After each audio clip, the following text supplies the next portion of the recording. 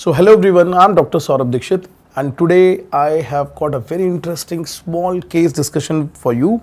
So as we have seen the recent trend in exams that there are a lot of questions from GIT, even when we talk about super speciality, when we talk about the NEET PG or even FMG exams, you get a lot of questions from that. So one very important less known topic which is very important for super speciality, important for NEET PG and INI-CET, and to some extent a topic to go through for even the students who are going to appear for this FMG exam. And what is that topic? So that topic is appendicular tumors. So when we talk about GIT per se is huge, it's vast, but yes, it's very interesting. And today I have brought such an interesting topic. The name of the topic is appendicular tumors. So when we talk about the tumors of appendix or appendicular tumors, it's very important for you to understand that what is a classical, the most commonly seen tumor of the appendix, and the answer is they are the neuroendocrine tumors. So when we talk about the most common tumors of the appendix, they are the semi-malignant or pre-malignant lesions, and they are basically the carcinoids. When you talk about the carcinoids, they are nothing but specialized neuroendocrine tumors arising from enterochromaffin cells or Kulczynski cells of the GIT. So this is what is a very simple thing that we know. The second most common could be adeno-CA.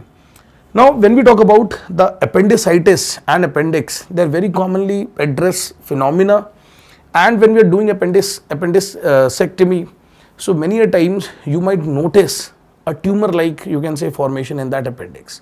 So what should you do if you diagnose something after the surgery when the biopsy results are there, and what should you do when you diagnose something during, you can say, when you are doing the surgery and you detect a topic? So let us talk about those things. Let us discuss them, and they are very interesting things to know. Let us understand this. So the first thing that we are going to talk about is whenever we talk about approach to appendicular tumors. So let us understand approach to appendicular tumors. Now this is where the things start. The first question that you need to answer to yourself is, when have you detected it? So the next question is, when has it been detected? So has it been detected? Yes, of course it has been detected. That is why we are talking about. So when it has been detected, answer could be yes, it is detected during surgery, or it could be detected post surgery. So when we talk about post surgery, how will you detect it? Answer is on biopsy, because every specimen you send it for histopath. So on histopathology you get to know that it's a tumor. Or suppose when you're talking about during surgery, how should we approach? The very next question should be, where is it and what is the size? So the next thing is the size.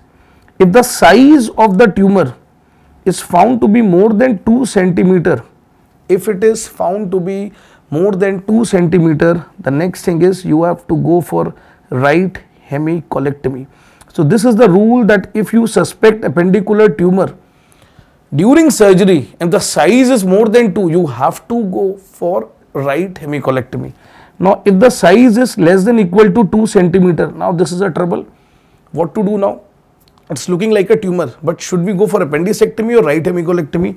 Now the very next question that you need to ask to yourself is base involved? So is the base involved? The answer could be either yes or it could be no. So if the answer to this question is yes, the base is involved, that means you have to treat it with what? Right hemicolectomy.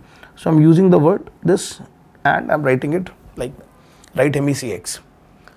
Now if it is less than 2 centimeters, if the base is involved, this is right hemicolectomy. If it is less than 2 centimeter, if the base is not involved, so no, the base is not involved. So the next thing is you need to check whether or no there is any perforation.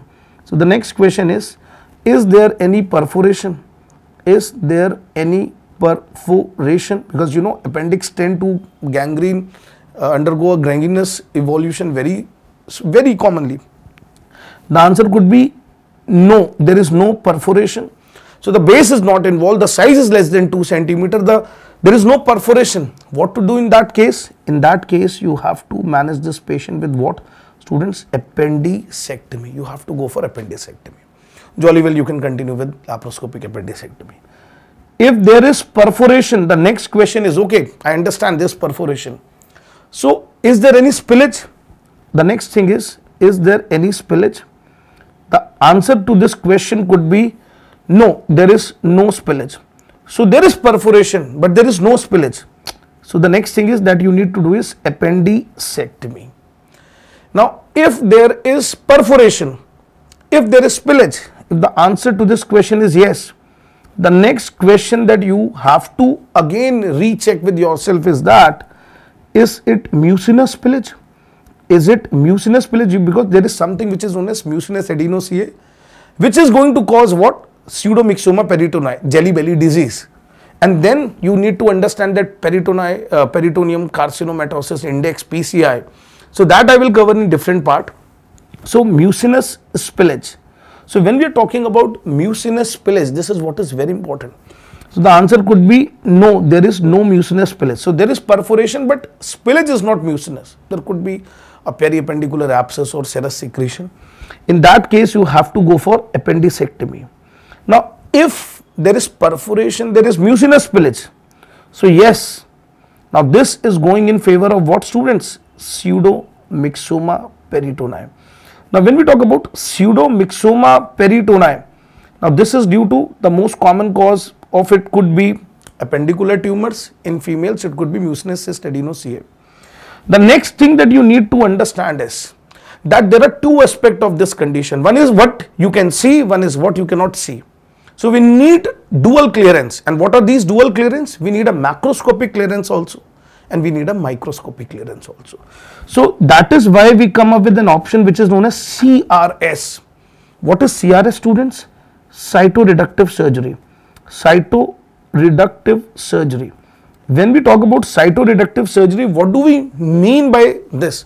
Remove as much as tumor tissue that you can see. Remove the organ that you can remove if it is involved. So that is you can say en bloc tumorectomy. So the aim of this surgery is to achieve macroscopic clearance, and this is what is very important. So if there is tumor involvement, yeah, all the macroscopic tumor we are going to remove it. The very next thing is, okay sir, after CRS what are you going to do? This is followed with HIPEC. Now what do you mean by HIPEC? HIPEC is hyperthermic intraperitoneal chemotherapy. Now what is the concept of this HIPEC? It's very simple. So hyperthermic intraperitoneal chemotherapy. Some students could have said, sir, I would give the chemotherapy by IV route also. Now try to understand, where are these tumor tissue sticking? Answer is on the serosa. So suppose this is an organ and this is the tumor sticking everywhere, to the small intestine, to the large intestine. Now if you give something by IV route, it will be distributed. First, the quantity of the chemotherapeutic agent reaching that site would be less, and then the amount of the drug that would be able to cross serosa and interact with these would be less, and that is why IV chemotherapy doesn't hold any importance. So what we do, we put the chemotherapy directly into the peritoneal cavity. So what will happen? There will be direct serosal interaction. The second thing is hyperthermia. So when we talk about hyperthermia, it is not like we will pour the chemotherapy therapeutic agent at 100 degrees Celsius. It is at 42 degrees Celsius. The absorbability, the efficacy of the chemotherapeutic drug is increased. The second is increasing the temperature shuts down the oxidative cycles, makes an anaerobic environment in the tumor tissues, and hence they are more ischemic and more readily destroyed. This is again very important thing. So these are the pros of the hyperthermic intraperitoneal chemotherapy. Now you will say, what? So then every chemotherapy will be giving hyperthermic. The answer is that the efficacy is increased, but the toxicity also is a collateral damage which is concerned. Now what is the best drug that can be absorbed? There are 2-3 agents which are readily absorbed from the serosa, and one of them is mitomycin C, another one is what? The doxorubicin. So 42 degrees Celsius, we used to give 30 to 45 degree, you can say 45-minute session. So 30 to 45-minute session, it may be single or it may be multiple. And then in certain cases, it might be extended even up to 120 minutes. So when we talk about the agents, what are the classical agents? One is mitomycin C. So mitomycin C, one is doxorubicin.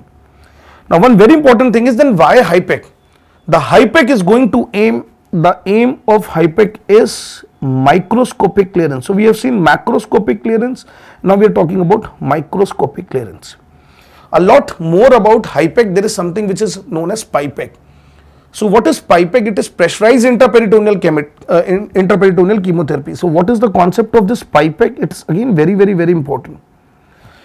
So just like we use aerosolized, you can say we want to use endoglue. So when you're doing laparoscopic surgery, we want to stick the mesh or we want to use endoglue.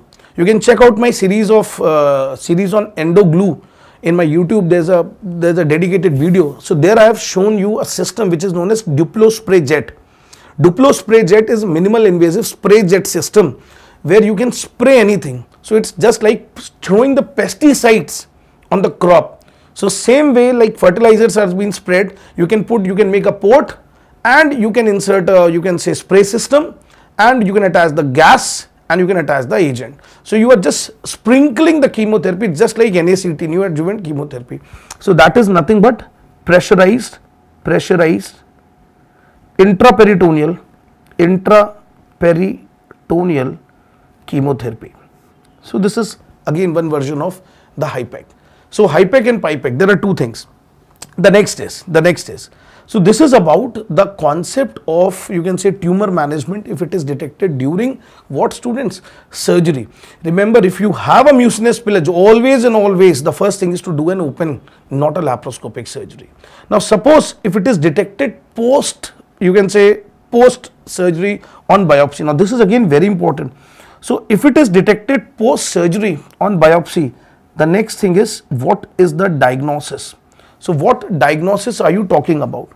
Now in this diagnosis, it could be adeno-CA.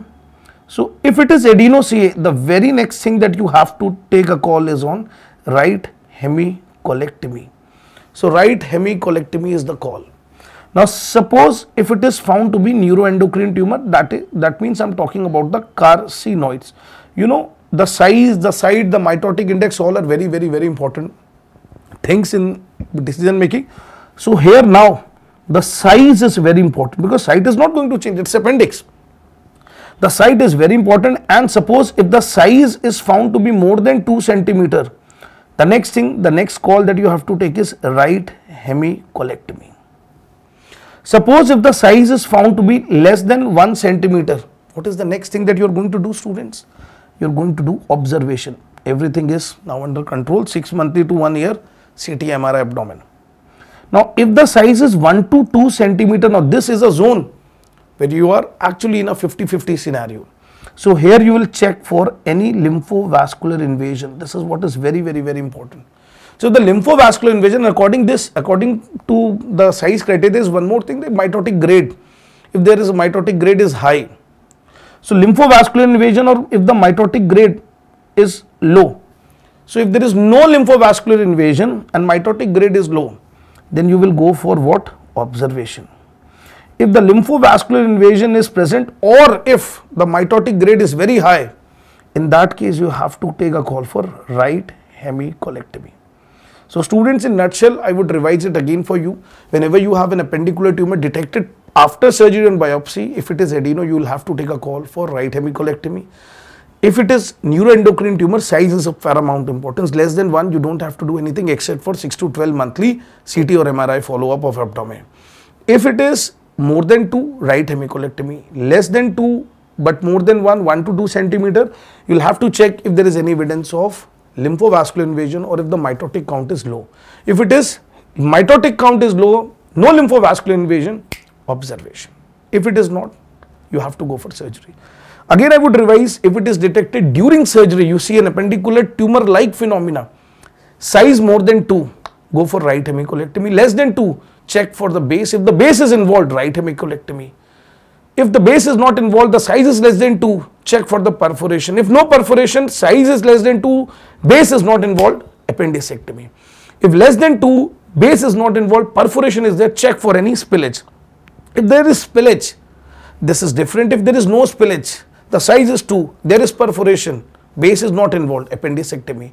If the size is less than 2, perforation is there, the spillage is there, you need to check whether it's mucinous or no. If it is not mucinous, appendicectomy. If it is mucinous, now convert it into open surgery now.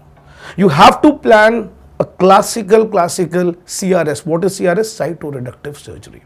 So I hope students you enjoyed my small crisp concept, and I'm going to launch my super specialty course very soon. I know I have delayed this for a long time, but now my app is going to launch by the name of Surgery Dada. So that is a course only for the residents, the surgery residents who want to actually learn the steps of the surgery. They want to have a crisp, detailed knowledge of the subject of the surgery, and they want to also prepare for super specialty. So very soon, I think on 1st of July, it will be launched.